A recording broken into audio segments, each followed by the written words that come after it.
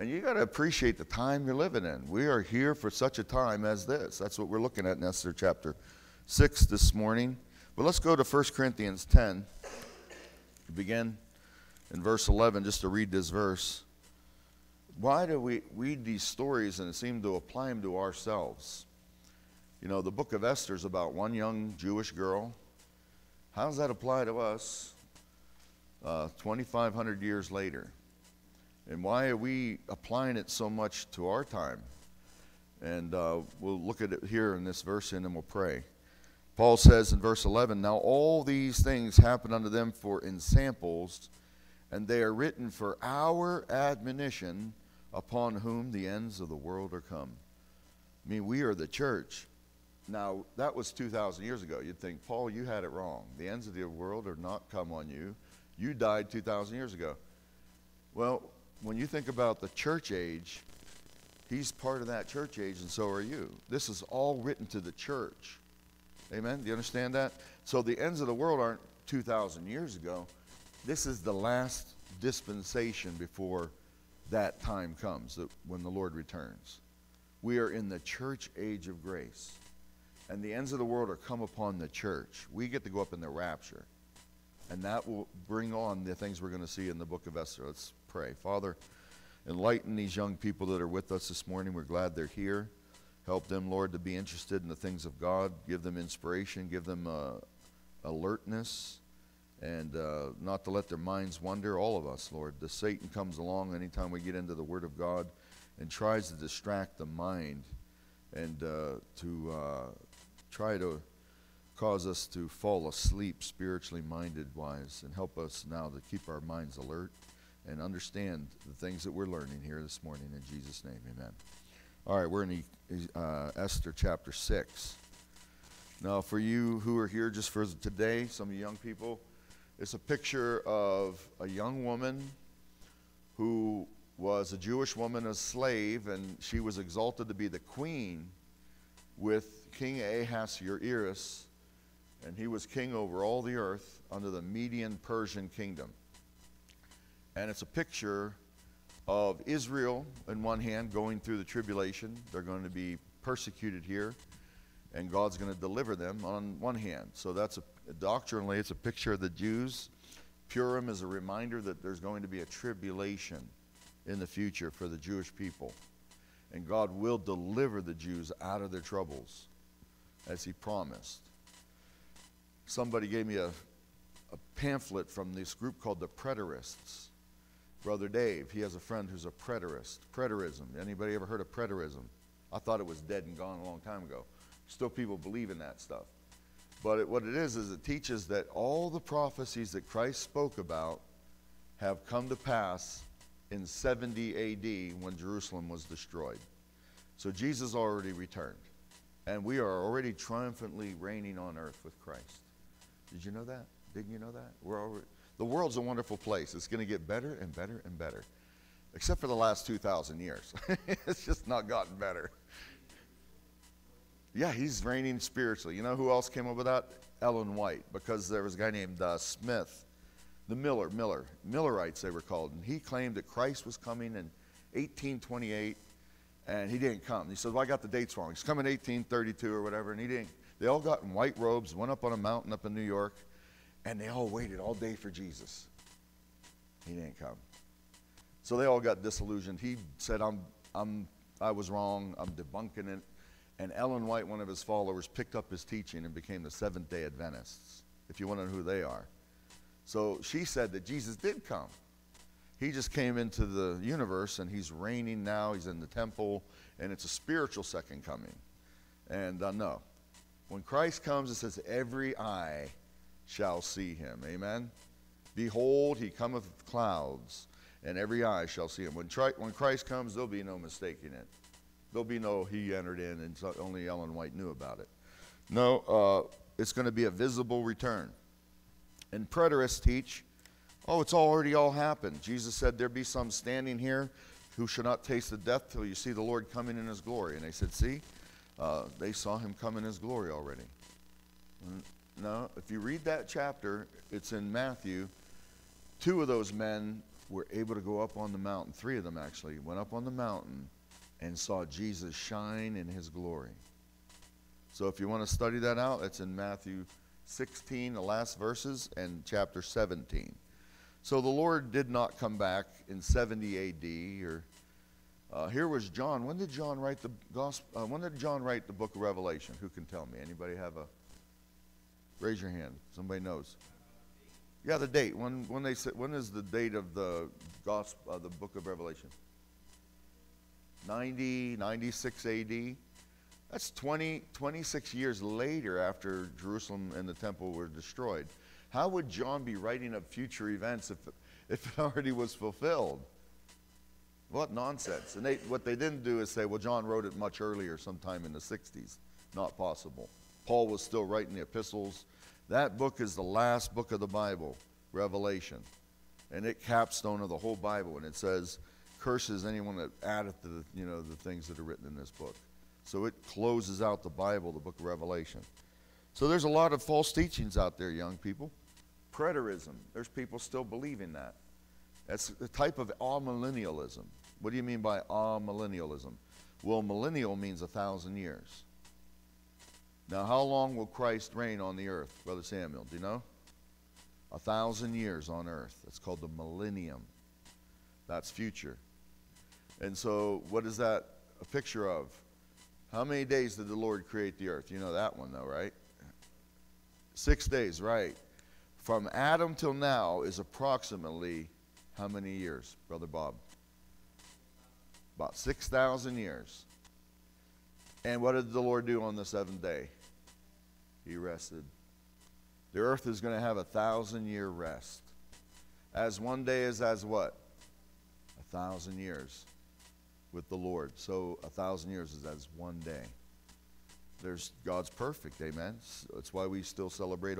We go a week, no matter where you live in the world. Everybody's on a week standard. Why don't some people in China live on 10 days? Why isn't a week 4 days? Don't people think? Amen? Why are we living in 2023? Christ was born. There's so many obvious things right in front of people's faces. Anno Domini, the year of our Lord, A.D. We're in 2023 A.D., and yet atheists have to go by that. Boy, that must grind them, right? That must really bother the atheists. 7 days in a week. Where did that all come from? So the Lord is perfect. Esther chapter 6. On that night, verse 1, could not the king sleep? Isn't that beautiful, the English? It puts the words backward, and it's still perfect. Amen? The English language is very rich. Shakespeare proved that. And so he says, on that night could not the king sleep. So, the new versions will say, oh, that's just not, we have to put the king could not sleep. No, just leave it alone. Learn a little bit of English. Stretch your imagination. You know what you're doing when you read the King James Bible? You're elevating yourself. You're learning. You're increasing in knowledge, and you're expanding your mind. Amen. The Lord wants you to come up higher to his level. He doesn't want you to bring the word of God down to the gutter. He says, no, come up out of humanity and learn of me. Learn to stretch your mind. On that night could not the king sleep. And here's a glimpse of what God's going to do. He's working. Sometimes sleeplessness is needful. And sometimes when you have a sleepless night, you might get on your knees and pray for somebody. Or you might open the Bible. That's what he did. He opened up the Chronicles. There's 2 books in the Bible called Chronicles. And he commanded to bring the book. I find that interesting. The Bible's always called the book. The book. I'm a man of one book. Amen? This is the book. And the king, what's he going to do? Open the book. And he bring the book of records of the Chronicles. And they were read before the king. So every king had ledgers and history. Even in the Bible, the king was commanded to copy the law of God by his own hand. That was one of his tasks as king. He was supposed to take the law of God and write it out word for word. I've seen a guy who did that once. I watched him on YouTube. He did it with what do you call that? Not hieroglyphics, but that calligraphy. And it took him a long time. Can you imagine taking every word in this Bible, starting from the beginning and writing it out, not just reading the Bible? That would take you a long time. And that's what the king was supposed to do in the Bible. And the Lord, look in Daniel 7:10. Let's go to Daniel. The Lord is a God of books. He has the ledgers. He has the chronicles. He has the history. And one day he's going to open the books. You know, the Lord opens his word and looks in the book and is reminded of the things from his own word. You should open the book at night. Just say you can't sleep. Get your Bible open up. Go in there and read something. See what God will show you. The king could not sleep. I'll tell you one thing that'll help you sleep. Start praying. Amen? I'll tell you, if you could pray, the Lord said, what, could you not watch 1 hour? If you could pray for 1 hour. Jesus prayed for 1 hour and they all fell asleep. Did you ever notice that in the Garden of Gethsemane? 1 hour. And the Lord came back, they were all snoring. And the Lord said, what? Could you not watch 1 hour? You can't find anybody who can pray. I can't. That's hard to pray an hour. You'll fall asleep on your knees.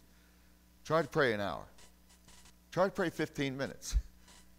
And you're having trouble with insomnia? Start reading your Bible. You'll fall asleep in your chair. There's nothing make you more drowsy than the devil wafting you to sleep trying to read your Bible. I've missed many a subway station. I woke up in Coney Island, how many times, man, coming home from work trying to read my Bible and fell asleep. Last stop, Coney Island. I'm on the D train. Oh, I got to go back, got to cross the platform, get back home, you know. I mean, praise the Lord. Read your Bible. You'll fall asleep even in the middle of the day. Well, why? It's a spiritual thing. It's hard to stay awake in church sometimes. Your mind is not apt to want to think on spiritual things. And the Bible talks about the Lord in his book here in Daniel 7. Look at verse 10. Here's a picture of the Lord in verse 9. I beheld till the thrones were cast down, and the Ancient of Days did sit, like Ahasuerus. He's a king, whose garment was white as snow, and his hair of his head like the pure wool.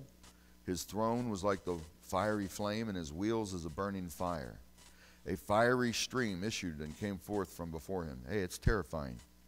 When you think about the Lord and his glory, it's fearful. And people don't understand who the Lord is. We make light of who he is. He's not just my buddy. You ever read in the Bible some dark things about, Lord, I will laugh at them and their calamity cometh in Proverbs 1? Proverbs 1 at the end there, like a whirlwind. He says, I rose up early and you would not. You wouldn't hear me. Did you ever read that verse where he says, O daughter of Babylon, happy is he that dasheth what? Thy little ones upon the stones? Happy shall he be. Talking about the Lord. That's Psalms 137. That is the dark side of God. He says, because you wasted us in Jerusalem and you treated my apple of my eye that way, there's a day coming when I will take your little ones. It's not even a pleasant thought. And I will dash them upon the stones. He will destroy their children. That's God. You say, how could a holy God? I'm not going to question God. He's holy, and his wrath will come upon the heads of those who despised him and their little ones. There's some dark passages in the Bible, amen? And this is a fearful thing, to fall into the hands of the living God.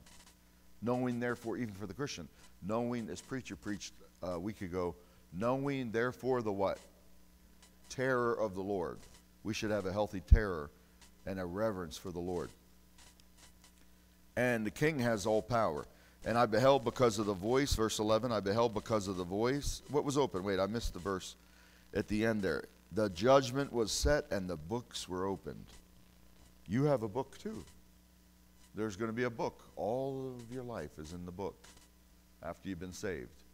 Before you were saved, it's a blank, it's clean. Amen? Your sins are gone. But the Bible says we'll be judged for what we do since we've been saved in our bodies. You got a book.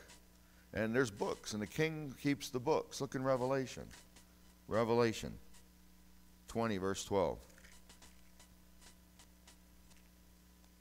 The Lord is typifying himself through Ahasuerus.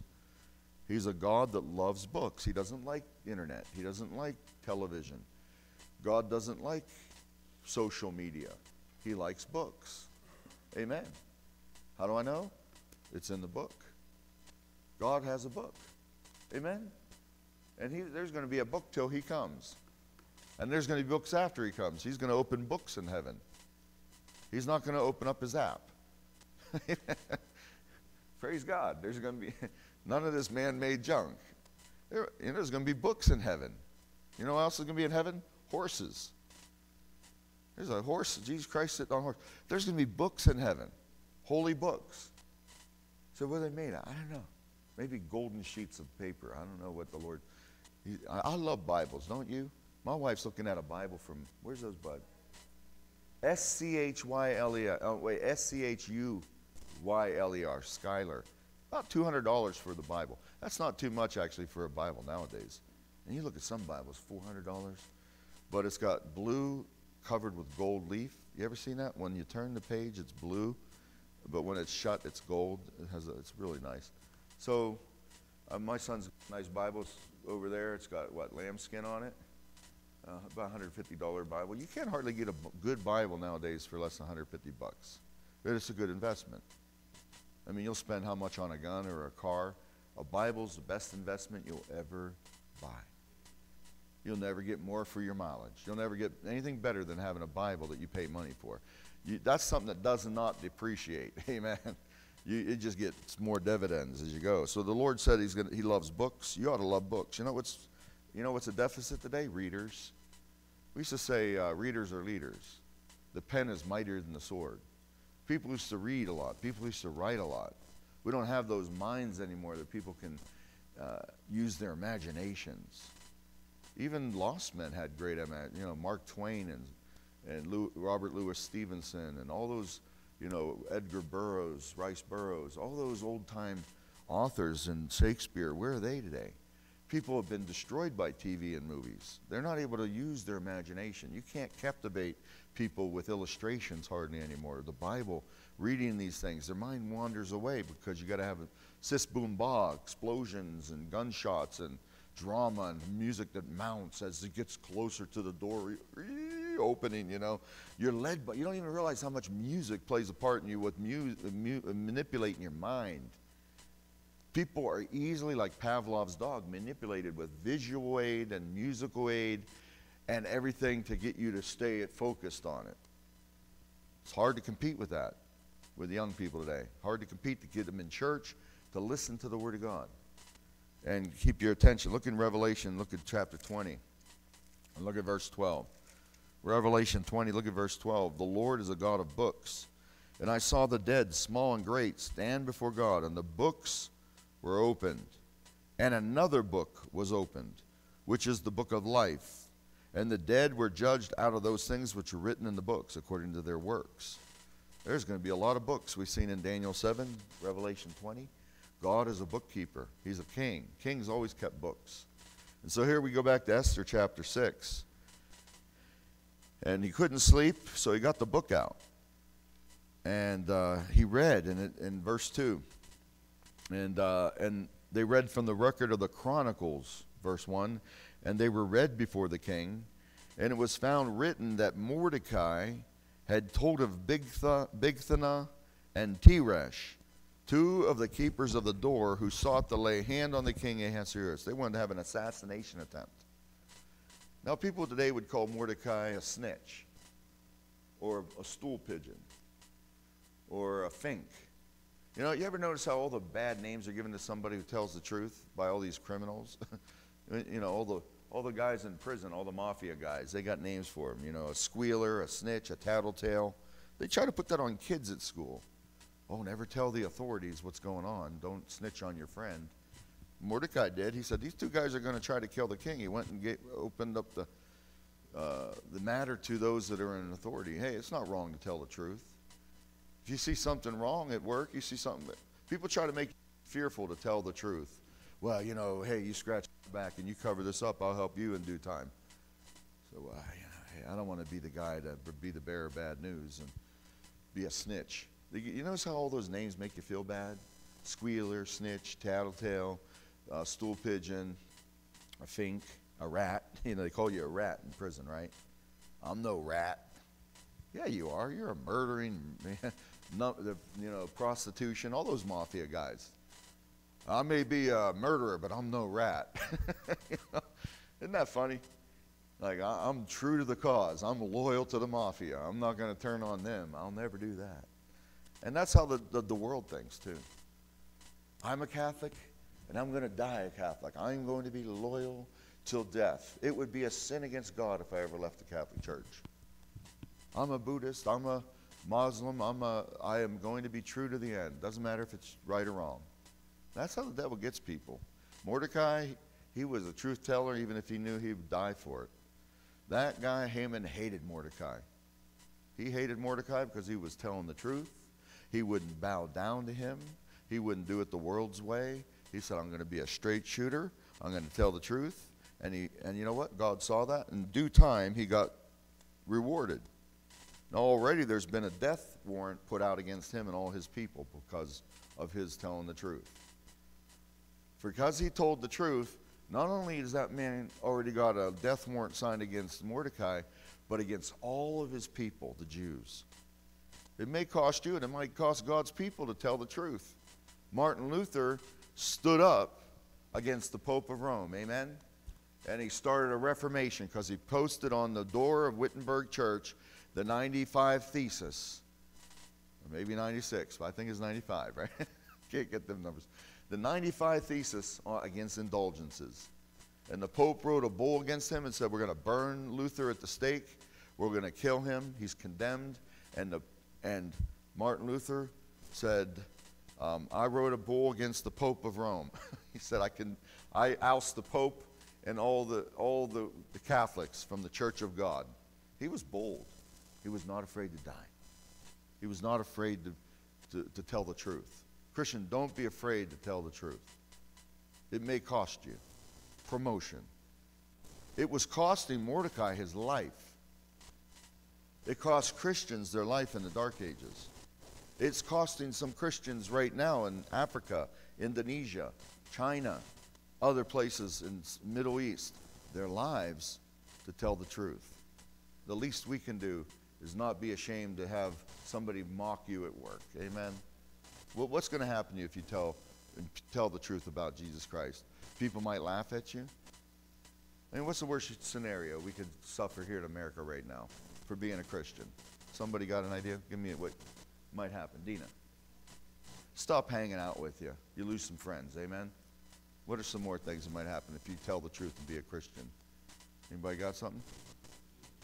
You might lose your job. They say, no, you got to be here on Sunday. And you say, well, that's real, that's the day of the Lord. I've got to be in church. You might lose your job. You might lose friends. You might have people speak about you behind your back, right? You'll feel it. If you do right, you're going to suffer as a Christian. You can't avoid it in some way. You will. And so what is happening here? Let's go back to Esther chapter 6. We got a little time. And it was found written that Mordecai had told the truth of Bigtha and Teresh, two of the king's chamberlains, the keepers of the door, who sought to lay hands on the king Ahasuerus. And the king said, what honor and dignity hath been done to Mordecai for this? Then said the king's servants that ministered unto him, there is nothing done for him. You know, sometimes you do right and you just never get rewarded. That's fine. Mordecai didn't say, hey, what about me? You know, the Lord had a plan. Don't worry about getting your rewards down here either. Amen? You might get rewarded. The Lord may give you your due right now. Let's go to 1 Peter chapter 5. 1 Peter chapter 5.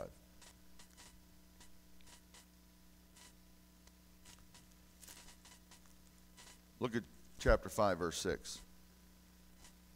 Humble yourselves, therefore, under the mighty hand of God, that he may exalt you when? In due time. You don't know when that time is due. And you mothers, you have had babies. There's a time, there's a due date, right? They call it the due date. About 9 months. But you don't know when that baby's going to come exactly, do you? But I tell you, you know it's coming. And if you do right, you can be assured that God's day of reward will come in due time. Not your time, not my time, in due time, in God's time. There's plenty of times in the Bible where it talks about due time. You know, God is never late. Here was Mordecai. They're going to be put to death. Haman's built the gallows in chapter 5. Everything's against this guy. But the king couldn't sleep. Some of the commentators say this or that of why he couldn't sleep. You know why he couldn't sleep? Who knows why he couldn't sleep? Why? There's something behind why God wouldn't let him sleep. What were they doing back in chapter 5? They were fasting for 3 days and praying. See, that's the power of the Christian life. That king, there was something behind his insomnia. There was something moving behind the scenes that the king would say, I want to see what's in the Chronicles. Read me the book. God was listening to somebody praying and fasting. And God says, hey, I hear your prayers, and I'm going to move just at the right time. The midnight hour, the Lord comes through just in time. Because in the next verse, just as the king's saying those words, who am I going to reward? Who am I going to bless? In comes Haman in chapter 6, verse 4. And he's coming in to curse Mordecai, but it's too late. The Lord got there first. Remember when Jacob and Esau went in to Isaac? Isn't that neat how the Lord, just at the right time, does something in your life? How many of you have had that happen? Where you needed the Lord, and he brought you to the brink, and then he showed his power. Isn't that marvelous? I've seen it happen so many times, where I needed God to help me with money, or I needed God to answer a prayer with sickness, medication needed to get into somebody's baby just at the right time, and they got the medication through prayer. What was I going to say? People were praying 3 days. What was I going to say? The king, due time. Let's look at a few verses on due time. Romans 5:6. Romans chapter 5. The Lord is never late. You might think he's late. You may not like his timing. But God's timing is perfect. Our timing may not be. We may do things wrong time-wise. But I'll tell you what, if you're faithful like Mordecai, faithful like, I wanted to say Jacob and Esau. We'll go back and read that verse. It's appropriate. But let's look at due time. For when we were yet without strength, in due time Christ died for the ungodly. He waited 4,000 years to come. But it was the right time. It was the fourth day in God's chart. The fourth day, the sun came up in the fourth day. There's a way the Lord works. Christ came, say, why didn't he come? Why didn't God fix things way back there in the garden?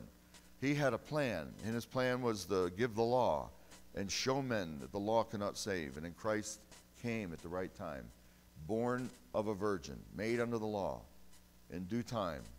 Look in Galatians chapter 4. Galatians 4. Galatians chapter 4.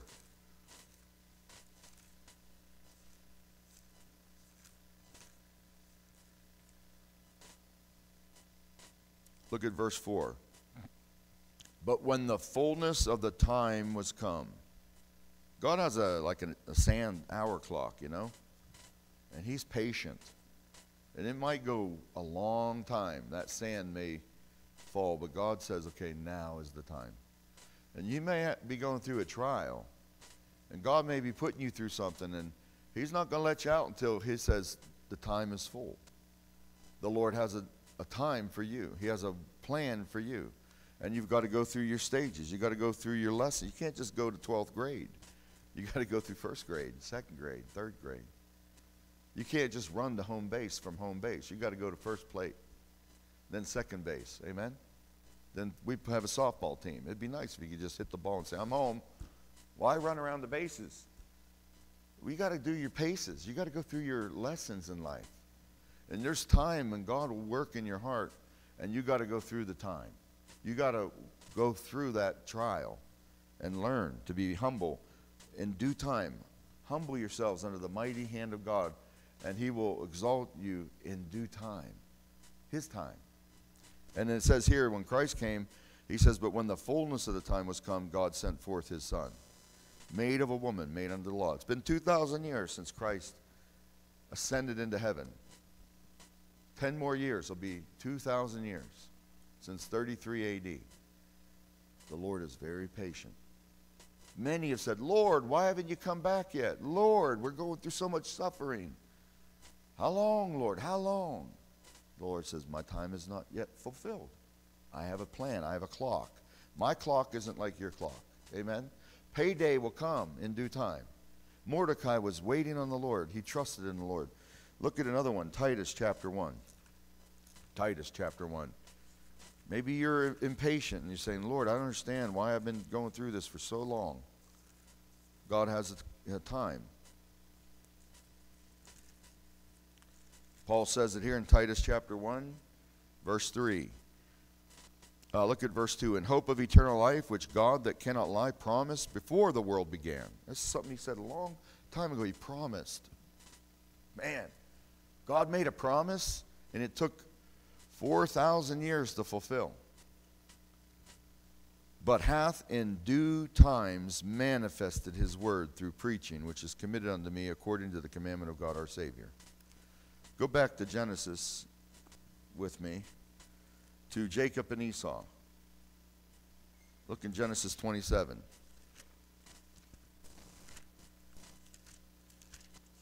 You got to be vigilant too, though, because you could miss the time.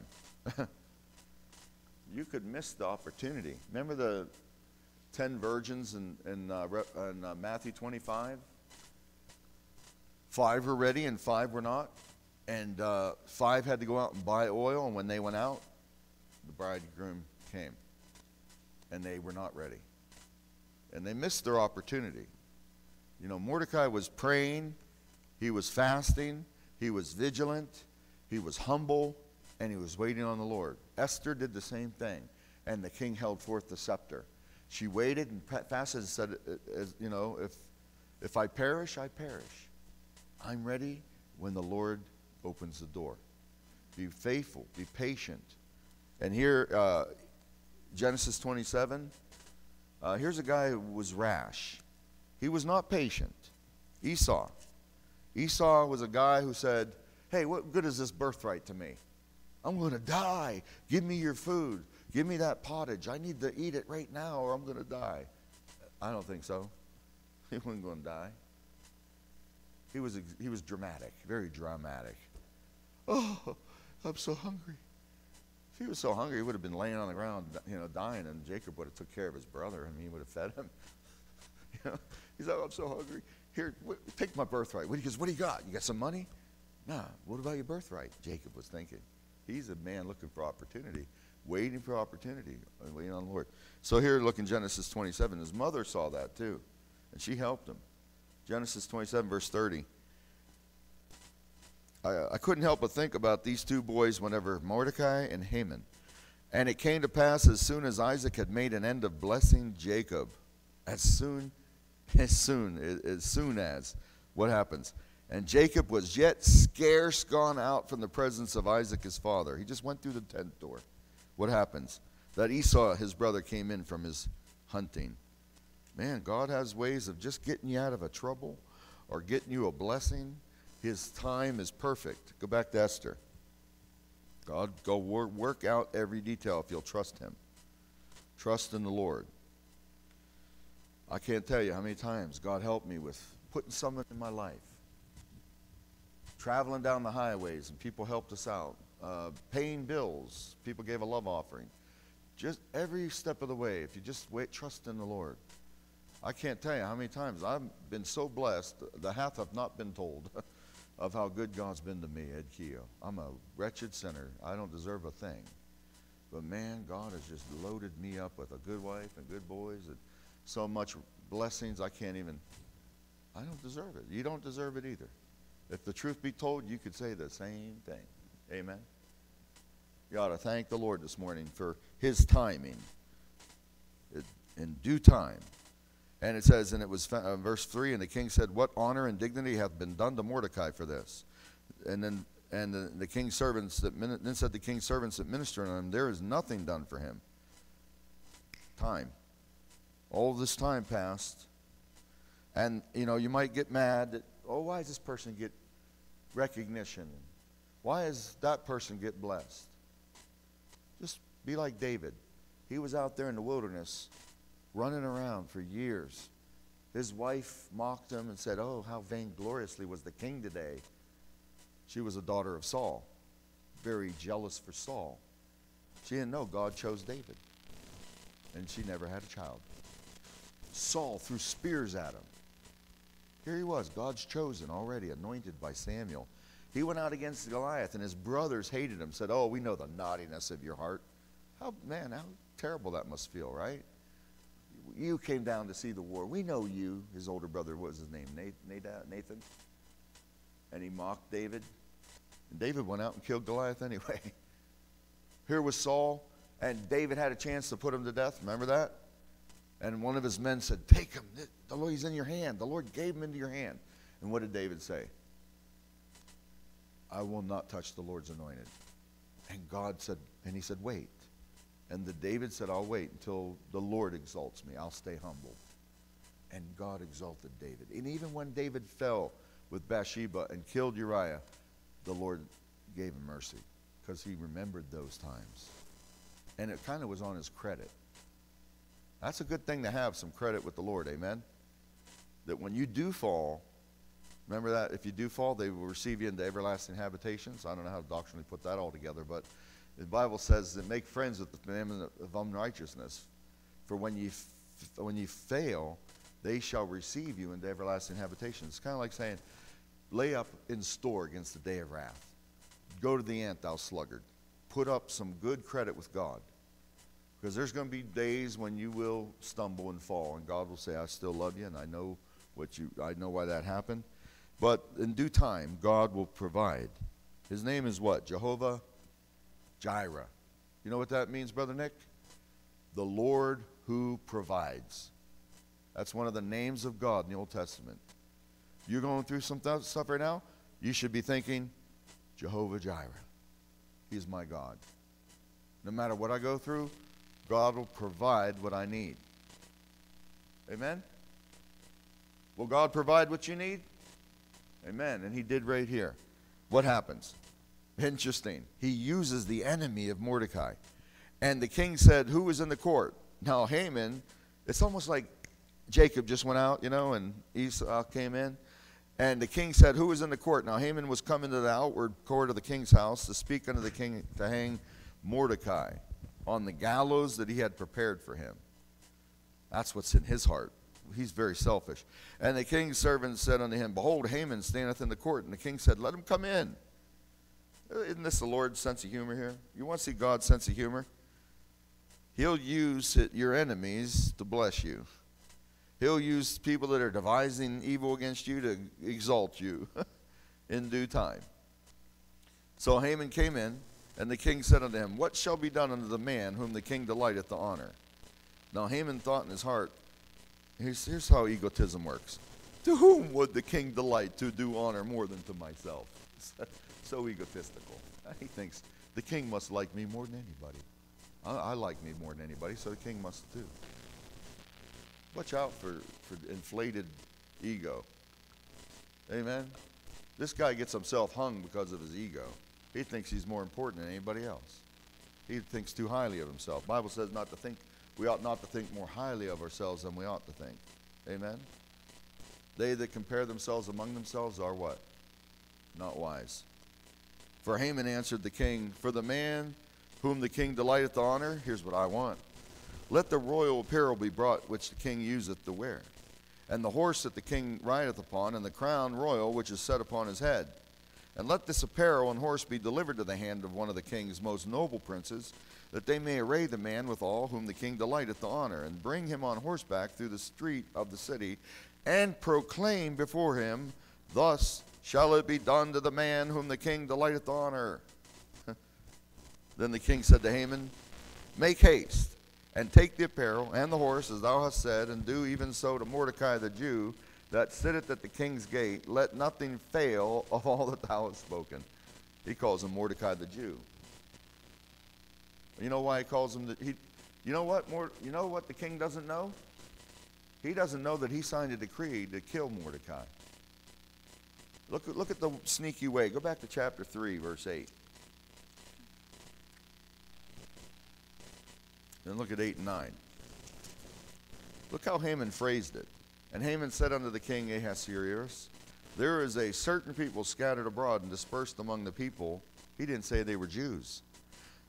King Ahasuerus doesn't know his own wife is condemned. He doesn't have a clue.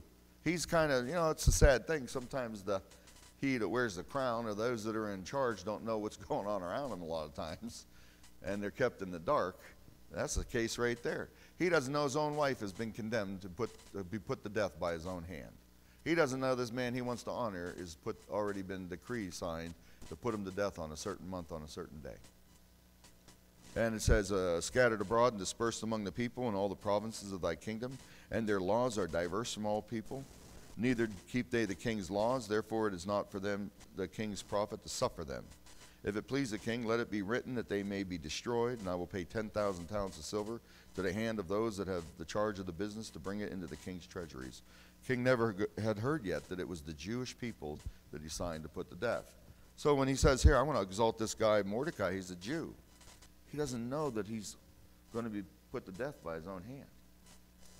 And so here we see God's sense of humor in the sense of timing. He saw that guy was coming, and he knew what he would say, and by his own mouth, now he's got to watch Mordecai set on that horse, put on the royal apparel, put the crown on his head, and he's got to lead Mordecai, the man he hates, around the street, saying, thus shall it be done unto the man. Ooh, is that humbling? Man, does God know how to humble, amen?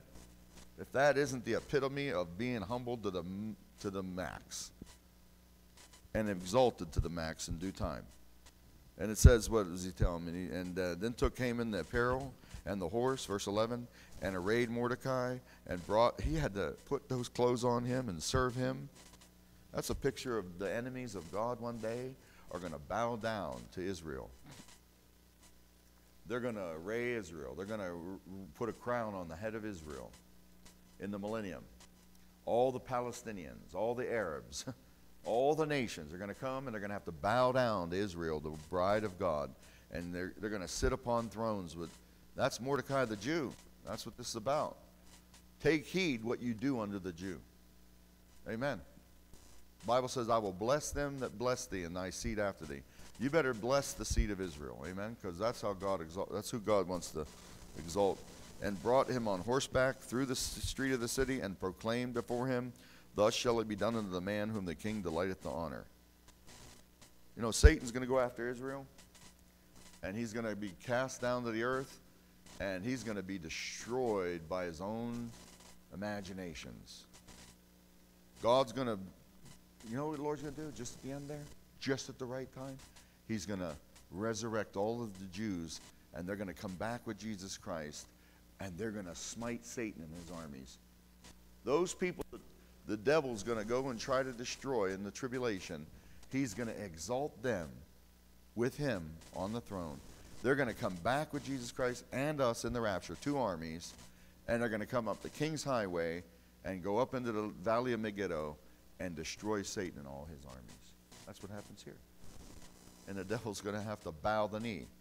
Every knee shall bow, and every tongue shall confess. Satan's going to get on his knee in the end and bow down to Jesus Christ. And he's going to have to exalt God and the Jews. And Mordecai came again to the king's gate, but Haman hasted. Twice you see the word haste. This guy's in a hurry now to get out. He wants to get out. You ever, when we're street preaching and people are there trying to rev their engines, you ought to watch it sometimes. Man, they fly up the block, man, as fast as they can get out of there. They make haste, man. They can't stand the word of God so bad. Right, Bob? Yeah, I've never seen anybody, and the cops sometimes are right behind them, and they put the lights on, and they get them by the time they get down the block. I've seen that happen maybe twice already. There. And the cops are on our side, and they're out there, and then they're trying to blow smoke all over us, and they just can't stand the Bible, and they can't stand us preaching. And then they fly out, man, 60 miles an hour up to that light, that path across there. And the cops' lights go on. And I just, oh, that's so sweet. I can't help it. I know I shouldn't think that in my heart, but I do. I'm like, get him, Lord. You know why I say that? Because the Lord's humbling that guy. Maybe he'll get saved. Maybe he'll think, put two and two together. I just mocked the preacher, and now I'm getting the ticket. Maybe God's on their side. Haman didn't think about that. Haman didn't stop and say, you know what? I was wrong. I'm going to tear down these gallows. I'm going to go to the king and tell him I'm out against these Jews. The king wants to bless the Jews. Even his family recognized that. Look how it ends here. We're good friends. And Haman told Zeresh, his wife, and all his friends everything that had befallen him. Then said his wise men and Zeresh, his wife, unto him, if Mordecai be of the seed of the Jews before whom thou hast begun to fall, thou shalt not prevail against him, but thou shalt surely fall before him. You know what he needed to do right at that moment? One word. Who got the word? Who knows the word? What should he have done right there? Repent. He should have just said, I'm wrong. I'm going to repent. This is dumb. I am just full of pride. I am so egotistically, it's all got to be my way. I couldn't stand when I saw that man not bowing down to me, but he doesn't have to bow down to me. Who am I? I'm nobody. And while they were yet talking with him, came the king's chamberlains and hasted, 3 times, hasted, to bring Haman unto the banquet that Esther had prepared. I guess that word haste is because it's even so quickly. The Lord, even come quickly, Lord Jesus. The Lord's going to come quickly. This stuff's going to happen fast. 7 years, 3.5 years. Satan's going to fall to the earth. It's all going to happen quick. Whenever God puts the Jew and exalts them and brings Satan down, it's going to happen in a very quick, hasty time. And so we saw in this chapter the beginnings of God bringing the Jew to prominence and bringing the Antichrist and his kingdom to an end. Haman is a picture of the Antichrist. Haman is a picture of one who hates God's people. And so this chapter, what we read in the beginning was, the ends of the world are come upon us. We're seeing this stuff come to play with Israel becoming a nation, 1948, and watching this nation grow, and God preparing the 10 kings of Europe. What's going on in Russia is drawing the kings of Europe together. It's not all about Ukraine. God's plan in due time, he said there needs to be a king, 10 kings that are going to join their powers and give their power to the Antichrist. That's coming out of the Roman Empire of Europe. And we're seeing it come to pass quickly in our day. Quickly, after 2,000 years, whew, things are happening real quick. So hang on. The Lord's coming soon. Amen. Let's pray.